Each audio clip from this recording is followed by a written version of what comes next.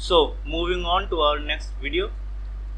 Now I have these three primitives, which is a cone, a torus, and a helix. So now I'm going to unwrap first of all this cone. So let's open our UV editor. Now what do we need to do is, first of all, select this face and make it planar.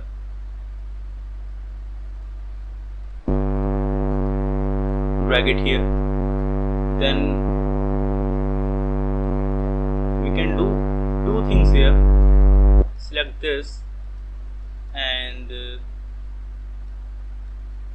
select all these faces, create planar with camera projection, and then create a seam here, then cut the seam and select the UVs and unfold. And the second thing is, what we can do is select these faces, go to modify, unitize, select this edge,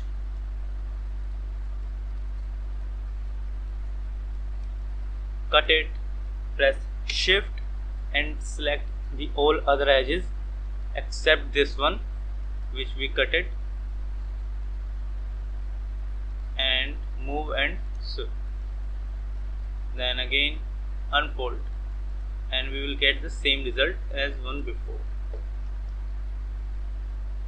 Layout, rotate it,